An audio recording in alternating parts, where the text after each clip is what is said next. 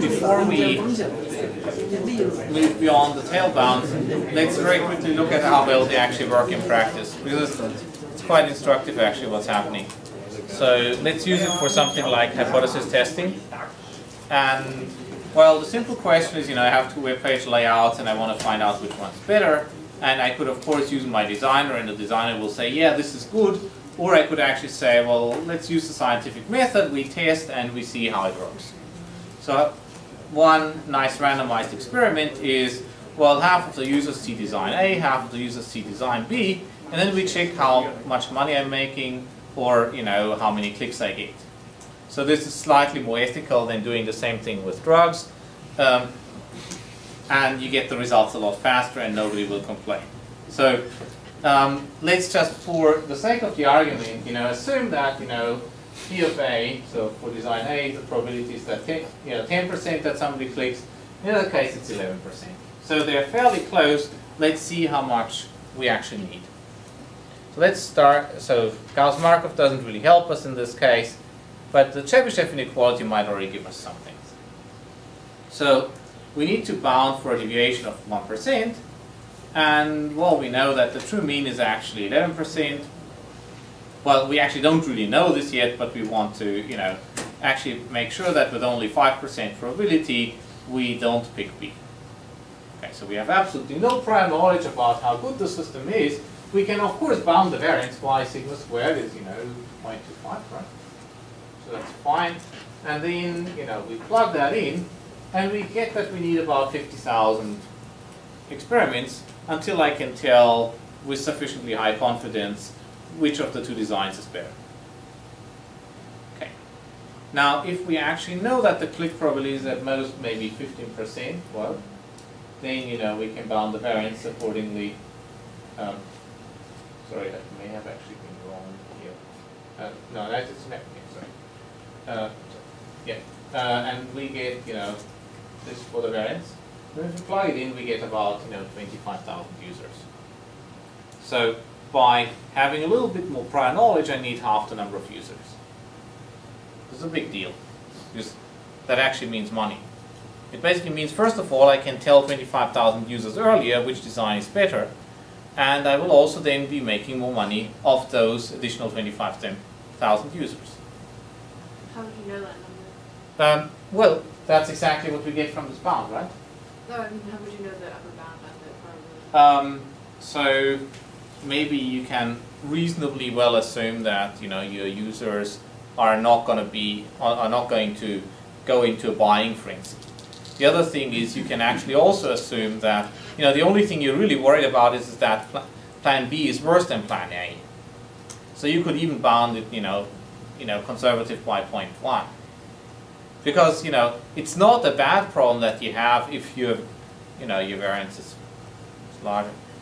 So in that sense, you're actually being conservative anyway to pick like 0.15. Now let's do something slightly tighter.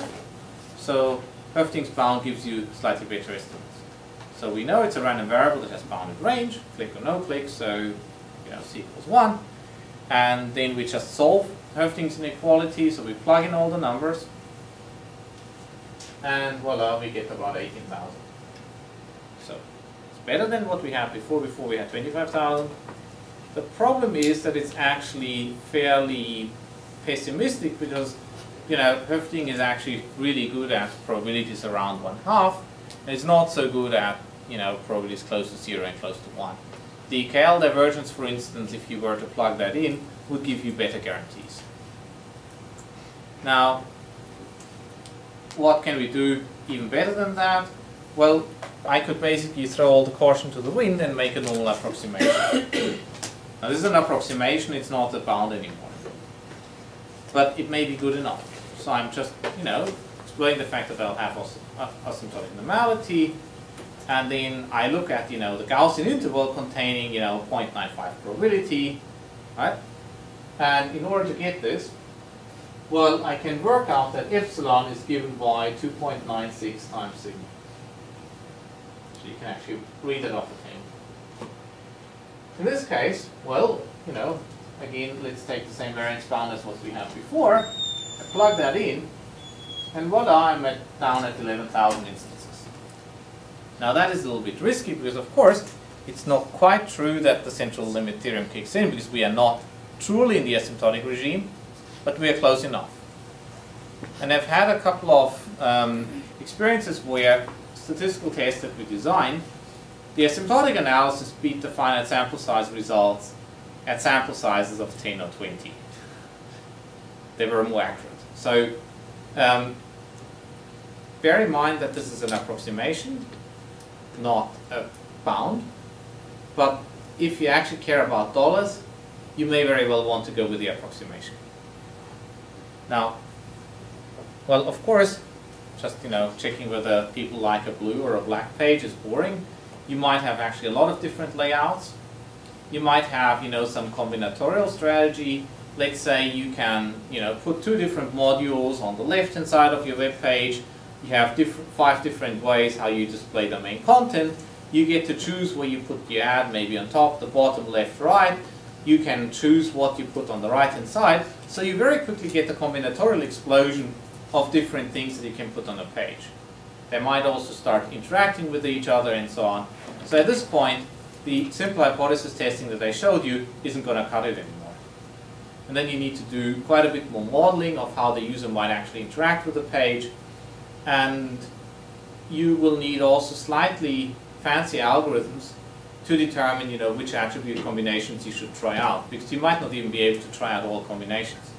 This will get us into active learning, and we're going to look into that at the very end of this class. So probably sometime in April. And yeah, this is just a heads up for the really fun stuff that you can do with more or less the same techniques. So here we had basically a binary decision, red or blue. There we will have a very large parameter vector that we want to tune. And in some cases you can still get decent regret guarantees out of the algorithms, and it leads to very interesting scenarios. Question? Yeah? You mean the Chinese restaurant process? No, this is a made-up name, the Thai restaurant process. I call it this way because, okay, so I hope no Thai will be offended, but whenever you go to a Thai restaurant, it's amazing how many different dishes they have on the menu. And it's usually you can get red or green curry or Penang curry or jungle curry with chicken, beef, vegetarian or tofu, with different types of rice, with different types of side dishes. So quite often you can actually factorize the menu of a Thai restaurant into a small number of ingredients that are then combined on the spot. That probably applies to other countries' dishes as well, and I'm probably being very unkind to Thai here, so I hope nobody is really offended. But okay, basically go to restaurants with a very large number of dishes and you will be able to factor them very nicely. And not always all combinations will be served. Yeah. So that's just why I flippantly called it the Thai restaurant process of combining things. Okay. Any other questions? And yes, by the way, we will probably do the Chinese restaurant process later on, but that'll take a while. Okay, kernel density estimation. So one of the key guys here is Emmanuel Parson. And this is actually going to be fairly straightforward. So who has done kernel density estimation before? Okay, about maybe 1/3 of the people. So let's start with something very simple here. So we take discrete bins. So let's say male, female, English, yada, yada, yada. And we can just apply the union bound and then hefting. So in other words, the probability that the super, the deviation between empirical average and true probability is larger than epsilon. I can just bound that by, in this case, 2 times set of size of that set times e to the minus 2m epsilon squared. So the factor of 2 comes from the fact that we want to get upper and lower bounds. Then I can just solve for the error probability, and life's good, right? The log of that domain and the log of the error probability, so both things don't actually hurt me that much. So as long as my set of alternatives isn't too big, well, I'm fine. So why bother? Well, here's an example. Well, let's just sample from some underlying density. And I could just, put the discrete distribution there. And that's, of course, horribly bad, right? And you can immediately see what's going wrong. Let's, just take, 10 bins, maybe in the interval between 0 and 1. And then, I have maybe 10 dimensions. Then, I get 10 to the 10. And, well, that's a ridiculously large number of bins. So the data structure holding all that data would already be an interesting object. Now, what's even worse is that the probability mass per cell will, worst case, also go like, 1 over 10 to the 10. So in other words, most bins will be empty, and the ones that have something in it won't have really much things in it either. So, well, on the other hand, in one dimension, actually, bin counting is not so horrible, right? This is bin counting. And it works reasonably well. Now, the naive idea in Parsing Windows is, well, if we could smooth this out a little bit, we'd be in business. And that's what Parsing Windows really does. We take the empirical distribution, this guy here, and we smooth it out with some kernel function. So this is a smoothing kernel. It's not a Hilbert-Schmidt kernel. So it's not a kernel as in kernel machines, but a kernel as in kernel density estimation. Yeah. Do you start by saying what a kernel is? Okay. I will show you that, and the equation is down here. So the smoothing kernel has the property that if I integrate out of its argument, it integrates out to 1, and it should be centered at x, and, well, it's non-negative. That's pretty much all you require. There are a couple of those kernels which are better than others, and you'll see some of them here. And so this is, that's basically, you're approximating everything by, a lot of Gaussian bumps that you're putting where the data is.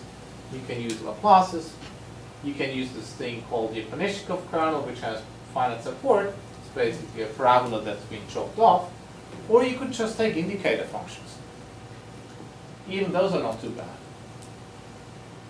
Now this one's quite popular because it has, finite support. So therefore, any data that's, sufficiently far away from the point around which you're expanding isn't going to hurt you.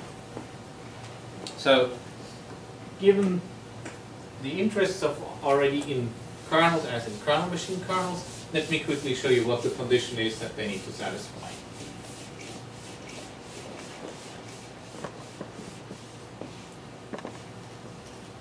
So one condition that they need to set, so this is the condition for Mercer's theorem, so K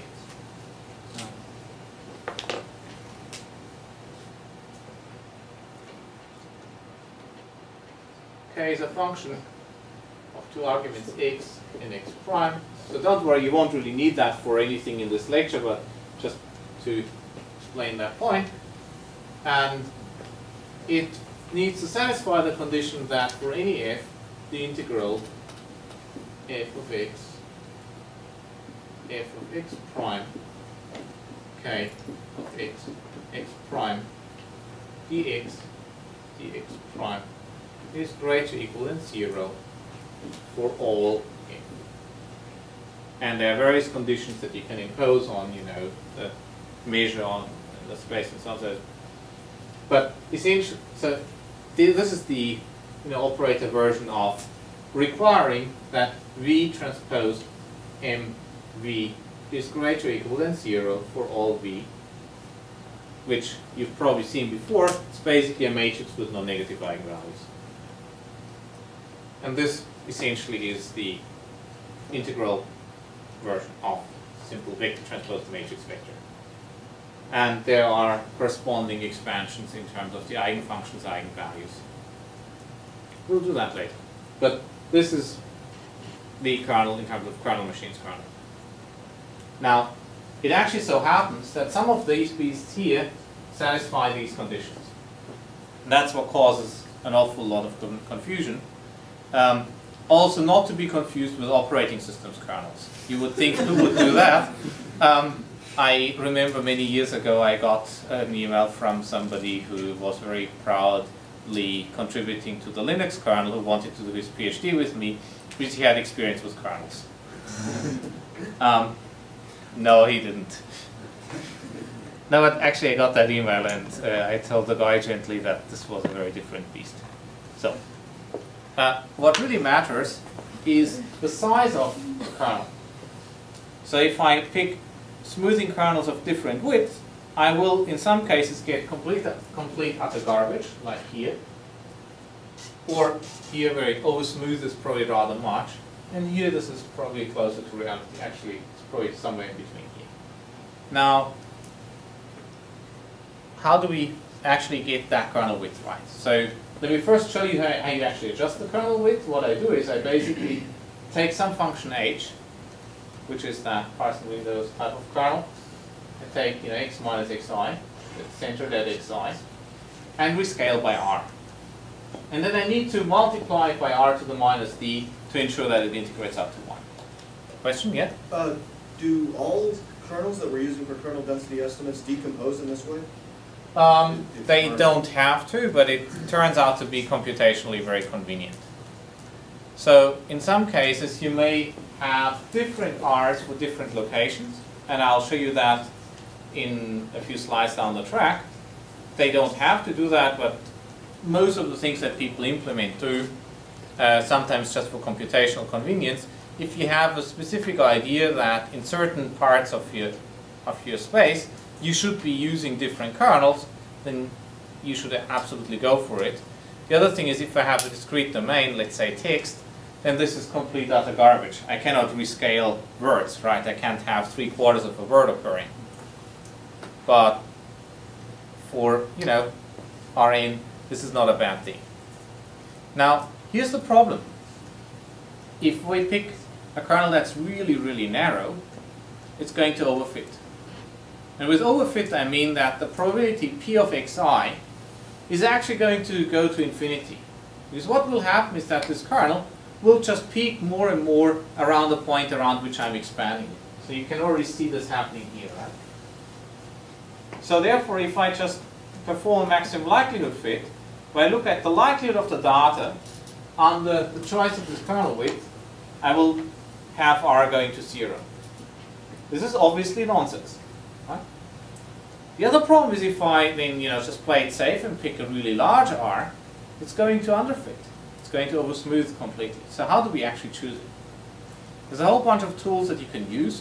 One of them would be I use proper statistical analysis and look at rates of convergence and do a fair amount of work to get good rates. And there are very impressive papers that people have written about this, about specific kernels. Okay. Are we going to do that? No, we're going to be lazy.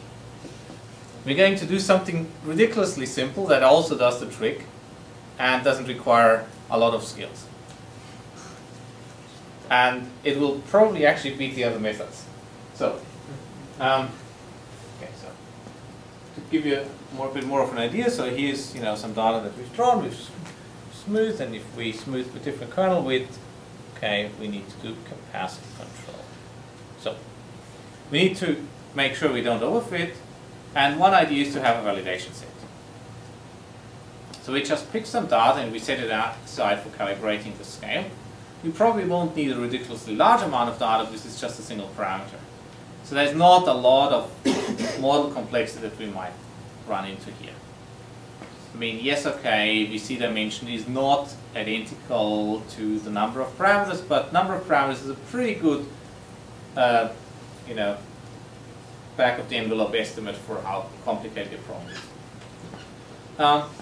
So we go and set that data set aside, and we could just, maybe pick 10% of our data set, set it aside. We compute our density estimate for the remaining 90%, and we check how well the likelihood is behaved for the remaining 10%. But that's sort of wasteful because we are basically not using the remainder of the data to actually estimate our parameter. On top of that, it's actually computationally not so convenient. So let me just show you a little bit what happens. Okay. So log of p hat of x prime, so this is our validation set, okay, which is the sum of those logs. Now, this is basically summing over all x prime, log of, here's the sum over all x in the data set that I'm using, here are the kernels, and then, I just get the usual rescaling here. That's just, sample size division and so on. So that's basically, that's not a big deal. But the scale here already shows up. So, that scale you could see showed up because we had it as a scaling factor up front, all of those kernels. So taking the log separates it out. That's what you get. Now, for leave one out cross validation, it's actually even simpler because, so basically the idea is we take all the data but a single instance. We compute the density estimate using all the data but that instance. And we then look at the likelihood for that instance. And we average that log likelihood for all the other for the entire data set. So this is essentially a flavor of a leave one out estimate. So here we divide by all the x's in that data set. We need to rescale correspondingly. But the good thing is I can rewrite that in terms of the full expression, and I just subtract the kernel at position 0 if I have a kernel which depends on x minus x prime. So I'm basically only subtracting a constant from that and rescaling. So taking the sum over the logs of these terms, it's just this upfront constant which doesn't really factor in. And then here we have the log of p hat of x minus m inverse r to the minus d k of naught. And I can go and plot that curve. And so, it'll peak somewhere. It's reasonably well behaved. And I pick the peak and say this is probably going to be a good estimate. And it gives us something that's not horribly wrong. Yep? The x-axis is r. The x-axis is r. Yes, you're absolutely right. Well, not on this plot, but on that plot it was. So kernel width, that's what we have. This is for one dimension. And as you could see, I plotted it in log of that scale, because what you really care about is getting the scale right, rather than getting the actual number right. There are nice arguments, for instance, for consistency of nearest neighbors and so on. There's a beautiful paper that was proven by Sami Ptufe. I'm not sure, I've probably butchered his last name completely, at NIPS this year.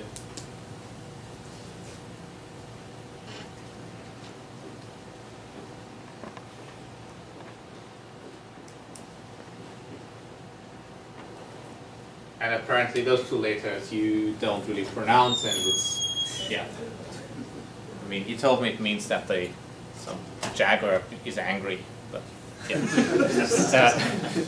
At least it will help you find the paper, and if you like that kind of analysis, it's actually very nice. Okay, now, here's a problem with our density estimate. So, it's kind of a chicken and egg problem. So, in a way, we want to have a wide kernel where we have very low density, because our density is not going to be uniform. If it's uniform, then I don't need a kernel density estimator in the first place, right? And I just say, well, density is constant. So we want to have a wide kernel for low density regions, because there we will have very little data to make sure we smooth suitably. We want a narrow kernel where we have a lot of data.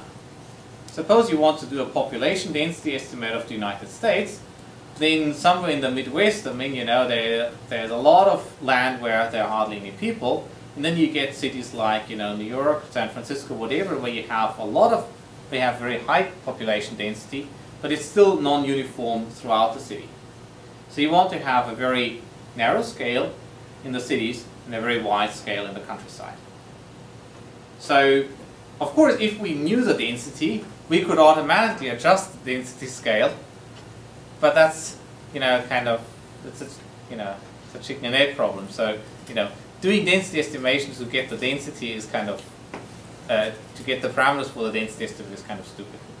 So Zimmermann's trick was actually quite ingenious. So he basically said, well, let's look at the k-nearest neighbors of an instance, take the average distance, and scale it by some fudge factor. It's like maybe 1/2 or so, and use that for a locally and therefore non-uniform density scale of the data. And there we have the true density, and the non-adaptive estimate is, well, very non-adaptive, as you can see. And the adaptive one gets things right both in the high and low density regions. And if you look at it, this is a bit of an idea of the distance distribution that you get, and you can see that there's clearly a fair number of instances that are very close, and there are some that are very far from each other. Okay, so how can we use this? This is actually going to give you the, a very, very simple but very well-performing classifier in regression estimator. So this is the Watson-Adaria estimator. So nice things can be proven about them, but we're not going to bother in this class here. So it's just because there's not enough time. So given pairs x and y, we would like to estimate y for a new x. So what we could do is we could just use the distance weighted average of those y's and come up with this estimate. So y hat of x is then sum over yi, k of xi of x divided by the overall density here. And these are basically weighting coefficients. So this is locally weighted, and those xi's that are close to x are going to gain a high weight, and those that are far away are going to get weight close to 0. So this is like a local weighted average of labels.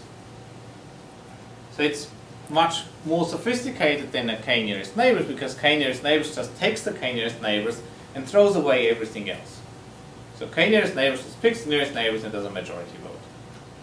This does a weighted nearest neighbor like average, and it also makes sure that all those weighting coefficients always nicely sum up to 1, and that your scale automatically gets wider as you get to low density regions. So, I'll write it back so. I'm just going to derive that in a slightly different way.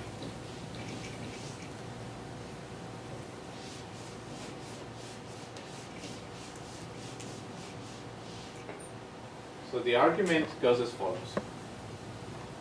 Let's say we have, class 1 and class -1, and each of those creates some instances. So class 1 maybe creates instances x1 up to xn, and class -1 is going to create instances x1 prime up to x prime n prime. Okay. So in that case, I can come up with Parson windows density estimates for classes 1 and -1. So I get p of x conditioned on y equals 1 is just the sum 1 over n sum over I k of xi and x, I equals 1. And we get the same thing for p of x given y equals to -1. Now if I'm interested in getting p of y given x,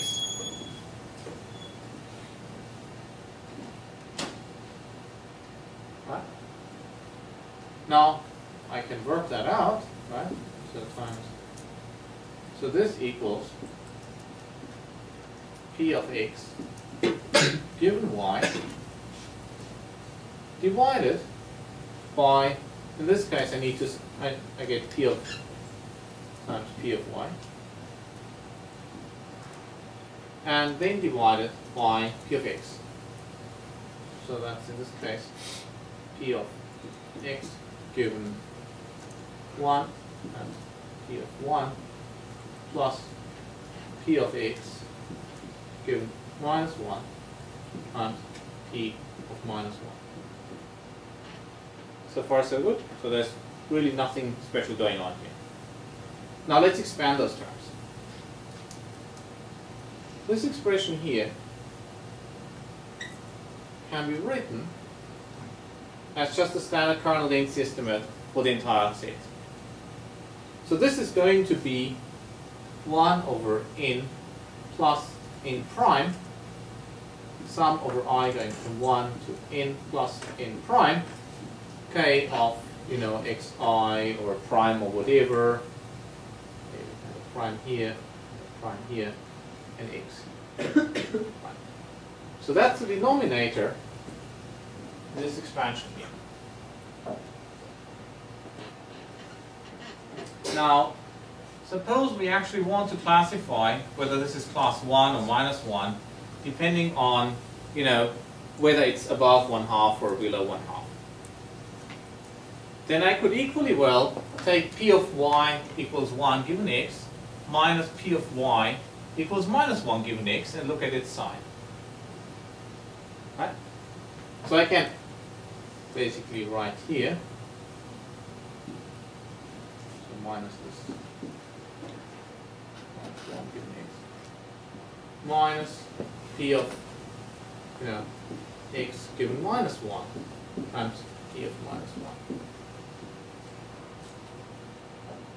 Now, this can be written exactly as the numerator. And we have the parcel windows classifier. That's how you can derive it. Any questions so far? Okay. So it's very, very simple. Let's see what it does. So here's here's a data set, and here's the Watson-Adaria classifier. And you can see reasonably nicely that it produces something, you know, that's, you know, quite close to a German flag.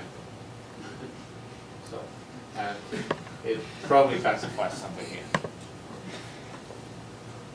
Okay, so this is, you know, with maybe 3-4 lines of code, and then maybe, you know, one function evaluation for that kernel function, you can get a nice non-parametric classifier.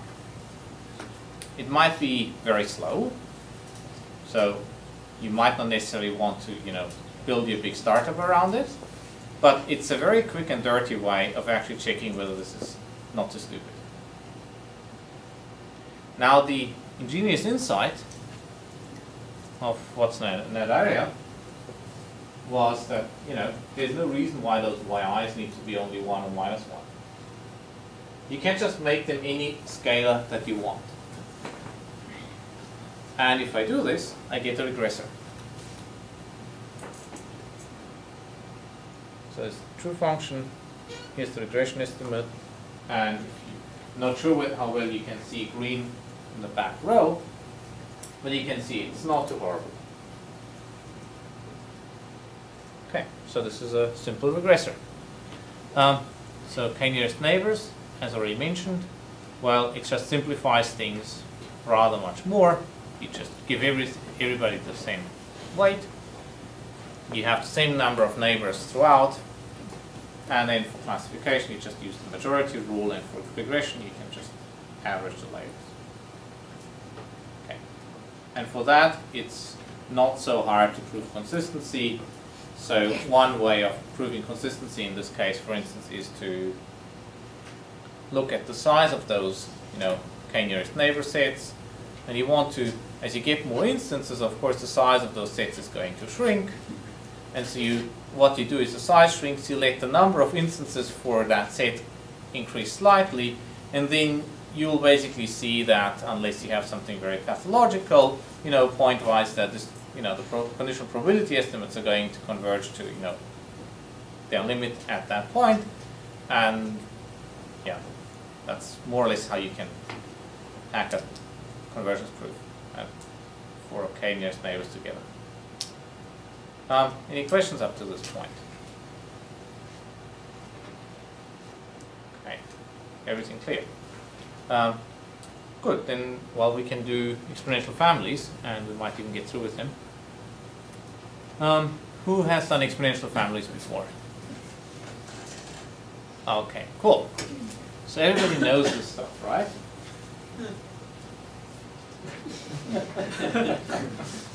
Good.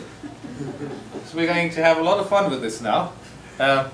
So the first thing that we'll do is we'll actually try to figure out, how on earth did we end up with this expression, right? So, okay, let's for the moment assume I'm interested in, having some density estimate, which is parameterized by some function, which by the exponential of some function. Now, and that is going to be something possibly non-parametric later on. Now, in order to ensure that this is all well normalized, we need to have this g of theta, which ensures that things sum up. And the condition is clearly that g of theta is just the log of, if we have a discrete domain, sum over all the x primes, e to the phi of x prime dot theta. Okay.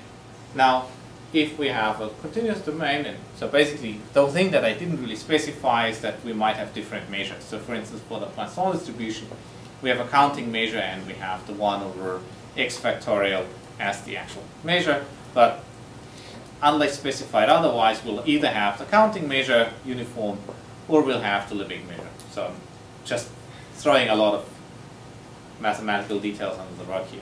Question, yes? By bracket, by axis theta, you mean? That's an inner product.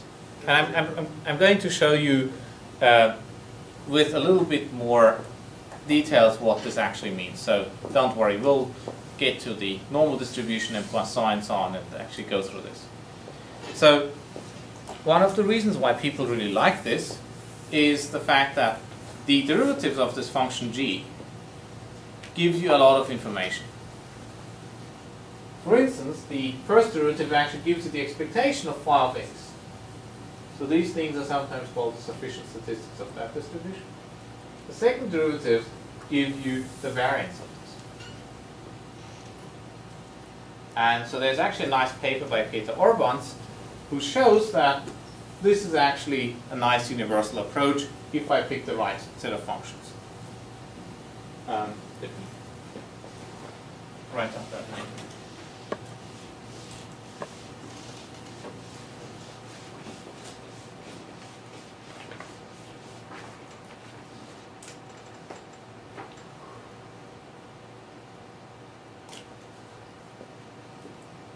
He might have a team here, I'm not quite sure, but in any case, he's in Cambridge.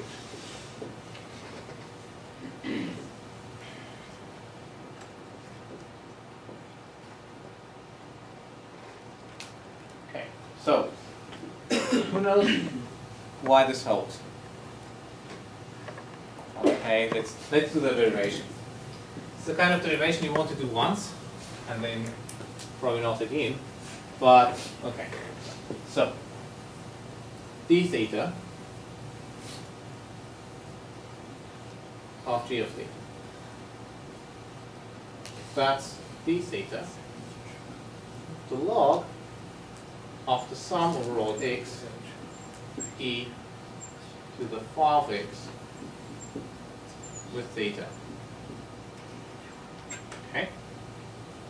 Which is the same thing as 1 over sum over x e to the phi of x with theta. Now here in the numerator we have sum over all x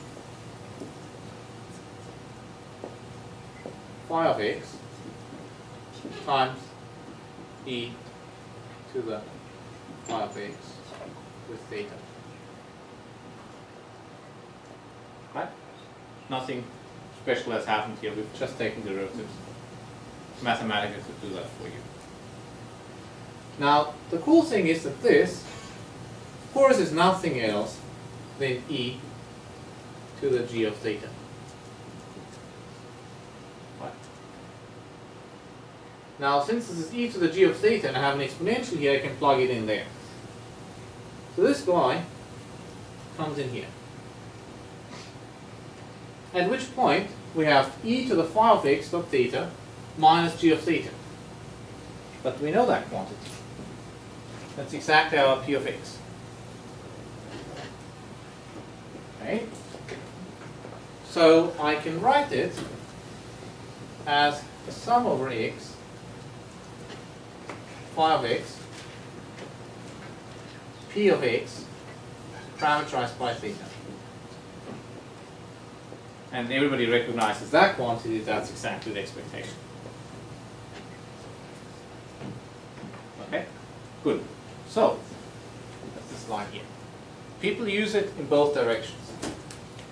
If you have theta and g, then things are fairly easy and you can just, work out algebraically what the expectation has to be. This is sometimes much easier than actually solving other integrals. And by the way, the same thing holds for the brackets. Furthermore, if you don't have g, in some cases you can compute an estimate of that expectation. And that's what you may need in message passing algorithms when you run loopy belief propagation or something like that, to come up with a good idea of what the expected gradient is going to be, and then you take update steps. So this is probably one of the most important equalities in that context.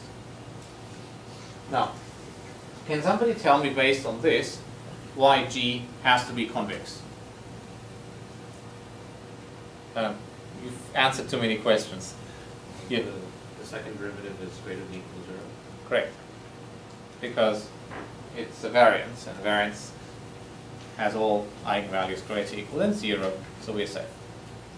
So this is very nice because it means that actually maximum likelihood estimation problems where we want to maximize this quantity here. So this object here is log concave in theta. And so therefore, if I minimize the negative log likelihood, I get a convex optimization problem.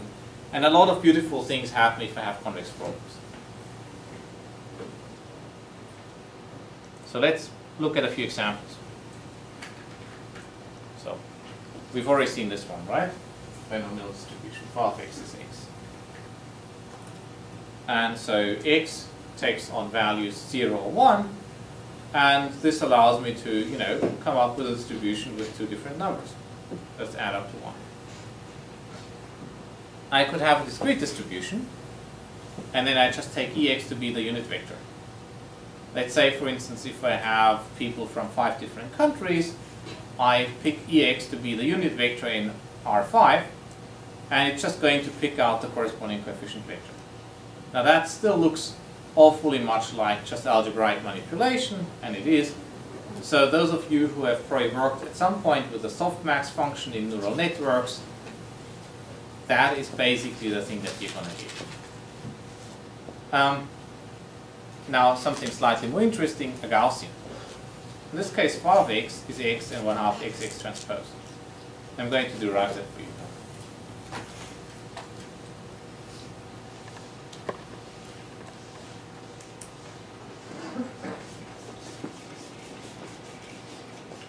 And the entire trick is just to take a Gaussian and make a big mess of it.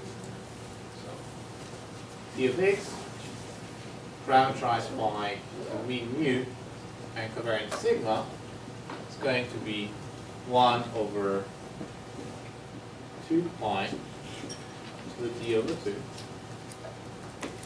determinant of sigma. And then here we have e to the minus 1/2 x minus mu transpose sigma x minus mu.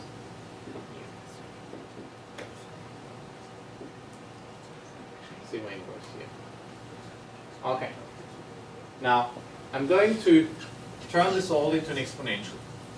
So the first step is, and the other thing I'm going to do is I'm going to peel out all the terms in x in an xx transpose.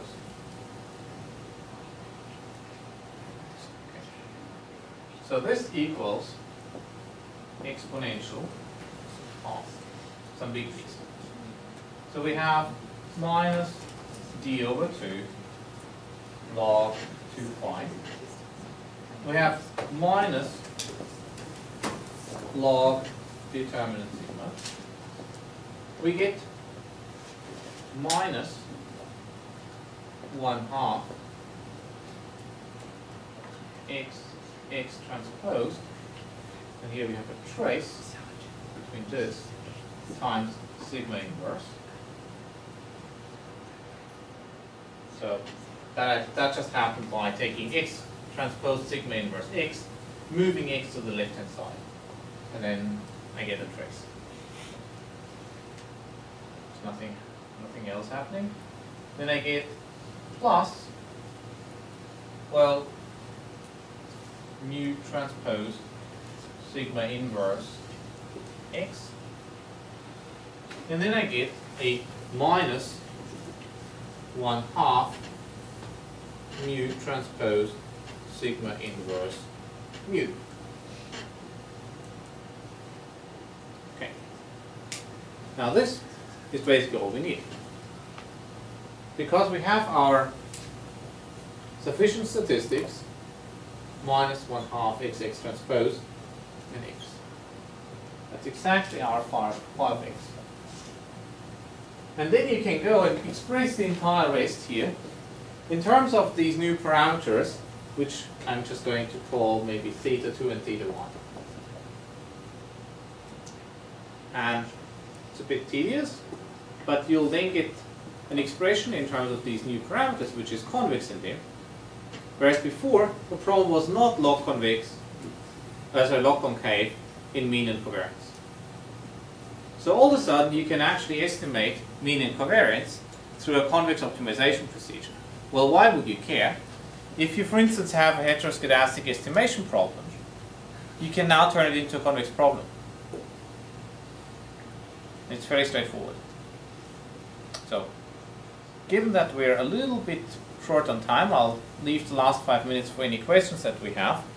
And given that we went a bit over time last time anyway, so I don't want to overdo it this time again.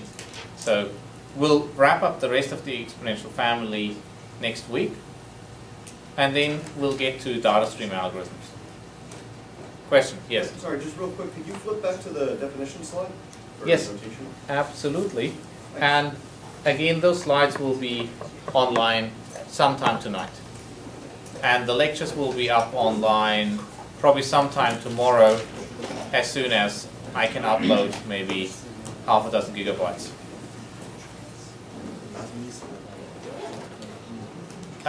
So as said, it's very much in your interest to team up for projects and to do it soon.